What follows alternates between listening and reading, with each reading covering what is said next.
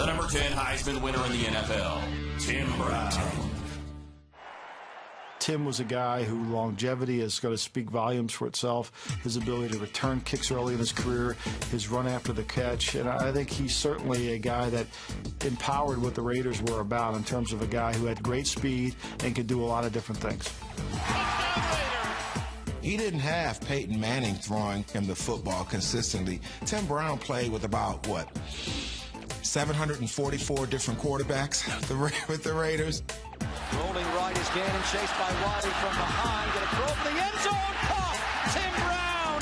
Touchdown, Raiders! Tim Brown played with Donald Hollis. I mean, he played with all these crazy quarterbacks that people don't even remember, and he still put up numbers year after year after year, and I think that's what makes Tim Brown so impressive.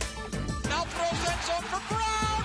He made a tremendous catch! He's the one who did it no matter how bad the quarterback was. In 1987, Notre Dame's Tim Brown became the first wide receiver to win the Heisman. He's got it! He's in! Brown's dominance as a college wide receiver translated to the pros as he became one of the most prolific receivers in NFL history. Touchdown, Tim Brown!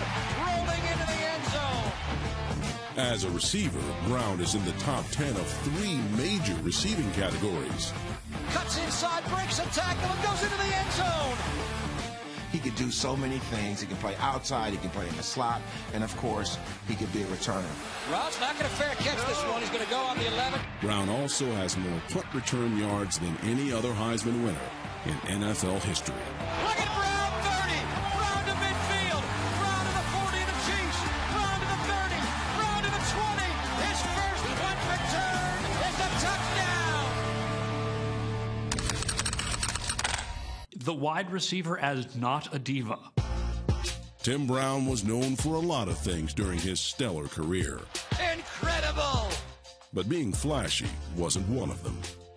Tim Brown was boring, and he didn't play on a very exciting team for most of his career. Tim Brown has the numbers, he has the consistency, but going in all those directions might hurt him because there's nothing that stands out. I was told, and I was shocked when I was told this, but I was told that I was too nice, but that my image was too clean, and there needs to be some dirt on me, and that really shocked me. A very professional person in how he went about his business, and maybe sometimes those guys don't get as much attention, but clearly from a productivity standpoint, this guy was one of the best ever.